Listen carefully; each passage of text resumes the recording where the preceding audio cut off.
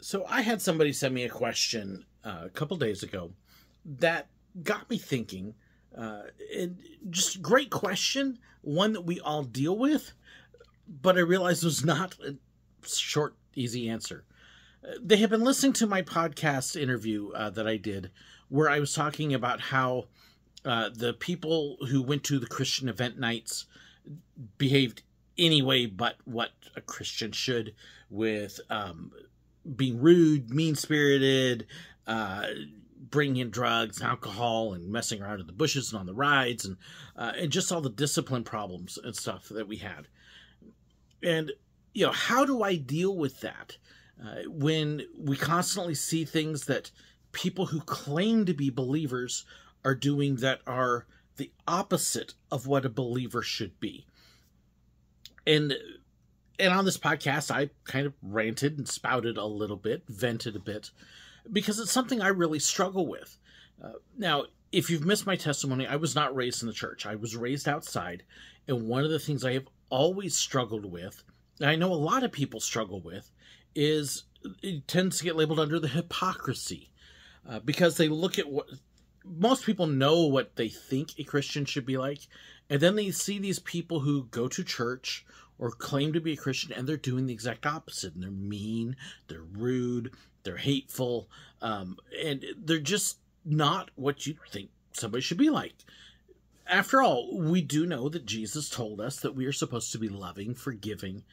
We're supposed to be nice. The golden rule: treat other people the way that you want to be treated.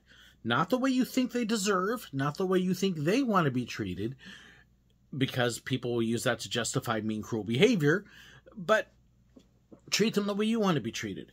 We see people who call themselves Christians use the story of Jesus overturning the tables in the temple as an excuse for them to be mean and cruel to other people. So what's interesting is when you look at Jesus, the only time Jesus is rude, mean, judgmental is towards religious authorities who are not living what they preach. And that's who he gets onto. So when he's overturning the tables in the temple, he is attacking people who are doing evil in God's name and is a representative of him in the temple. That's what he's going against. What's also notable about that is he is doing it in his office and authority as Messiah, as the Son of God come to deliver mankind. He's got an authority that we don't. We are commanded to love, to bless, to serve, to forgive, to show grace. If you look at Galatians 5:22 and 23, for we know that the fruit of the Spirit is love, joy, peace, patience, kindness, gentleness, self-control. That is what a believer should be living like. And then we look and we see believers that are, and I use the term in quotes, we see them living in a way that is the opposite of that. And as somebody who's come from outside the church and become a follower of Yeshua HaMashiach, Jesus Christ, it's frustrating because you look at that and they're the ones that, okay, if I had seen that when I was not a believer, I wouldn't have become one. And they set a terrible example because they don't know, care that they are Jesus to a lost and dying world. And when they see that kind of hate and mean-spiritedness and selfishness, self-righteousness, pride, when they see that, that's who they assume Jesus is. And, when I was working at the theme parks, anytime we had those events, I was apologizing to my coworkers. We're not all like that. That's not how we're supposed to behave. This is not what we're like or what we're supposed to be like. Unfortunately, there are a lot of people who are like that. And what I call the church, especially here in America, we are really struggling with some major issues along those lines. COVID really brought out the worst in us because we had a lot of people that turned COVID into a political and fighting situation instead of an opportunity to serve and love. and I think I've done a video where I talked about this, that if we were living according to how Jesus wants us to live, it would be, how can I love you? When I was pastoring, it was a no-win situation. We closed the church. We had people mad that we dared to close the church. Sorry, the authority said to you, obey the authority placed over you. We had people that were mad that we closed it. When we reopened the church, we had people that were mad that we reopened it. We required masks and distancing at the time. We had people that were mad that we required masks. We had people that were mad we required distance. We had other people that were mad that we had some that refused to wear masks. And then we, kind of opened up, and how dare you allow people to do something other than what I demand they do? You couldn't win. And the whole time I'm looking at this and I'm going, people, we're supposed to be loving each other. If you see somebody in a mask, on the strip we were just on, I had somebody sitting by me on one of the planes that had a mask on. I turned around, hey, would you like me to put a mask on for you? Let me serve you. And instead we're demanding everybody serves us. The whole thing is, it wasn't about our freedoms. It wasn't about some great government conspiracy. It's about, how are you going to serve and love the people around you? And demanding that they do what you want isn't it. We will never win people over through laws, through ridicule, through pointing fingers and making people obey. You don't change their hearts that way. You just stir up anger. So when I see that, it gets frustrating. And the natural inclination in me is to want to reach out and smack him and go, are you stupid? And I know I'm exaggerating a little bit, but that really is my initial inclination, is I want to reach out and go, don't you know who you represent? Do you not care? It's not about liberal, conservative, Republican, Democrat, my right, your wrong. It's not about that. It's about love and service. And yeah, it drives me nuts. It makes me mad. It gets me irritated and frustrated. So much so that, I just want to reach out and grab him and say, why don't you do what I do? Why don't you live it the way I live it? Why don't you? And then I go, oh, whoops, I'm doing the same thing. And this is really kind of where I think it comes down to it.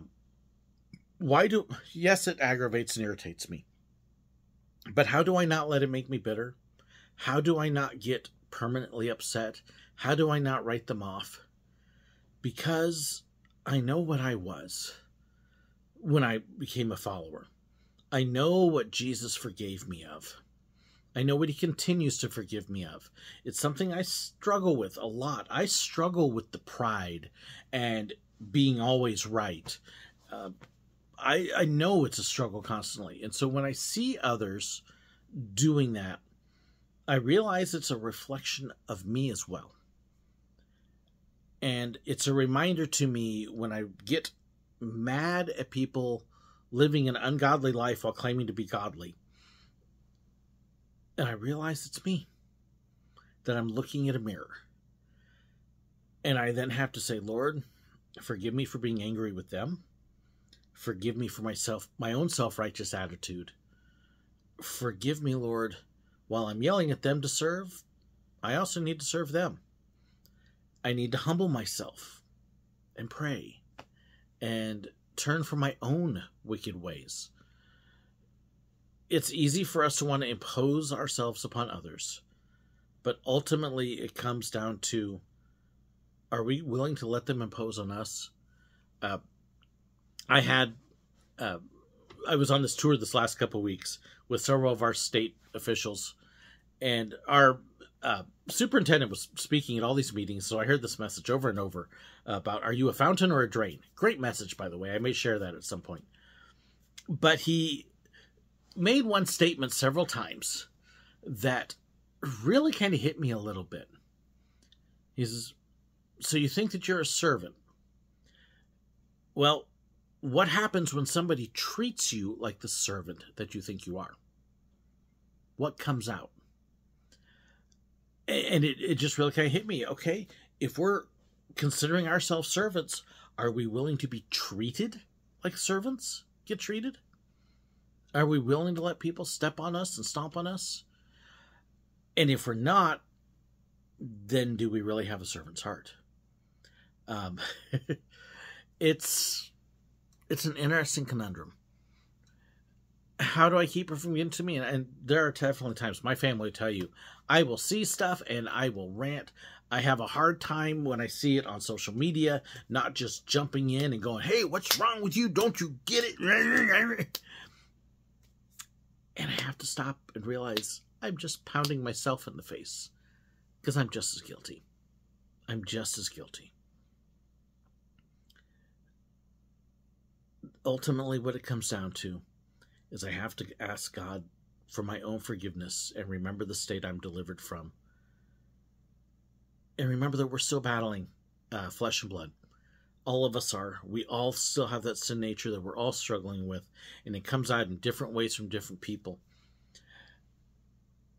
And I can't ask other people to do what I'm not willing to do. So Lord, help me to hear what I'm doing wrong. Help me to see my own bad attitudes. God, forgive me and let me be the model instead of the judge. Let me be the servant instead of the master. Because you're the master. And the master is the one who calls the shots and does the correcting and fixes things and tells people what to do. So I have to surrender that to the master and realize it's not my job. My job is to serve. My job is to love. My job is to forgive. That's what he's called us to do. And it is through that lives will be changed. That's how I keep from getting bitter. So I hope this answers that question. And I hope that it's blessed you. And I hope it'll help you remember we're servants first, not masters. Somebody else is the master. Will you let them be the master? And will you serve? Will you love? Will you help steer the church in America back on track to where it should be? Not through telling others how to behave and believe and, all of that, but instead living it ourselves and loving them regardless of who they are. Thank you so much for watching. May God bless you. We thank you.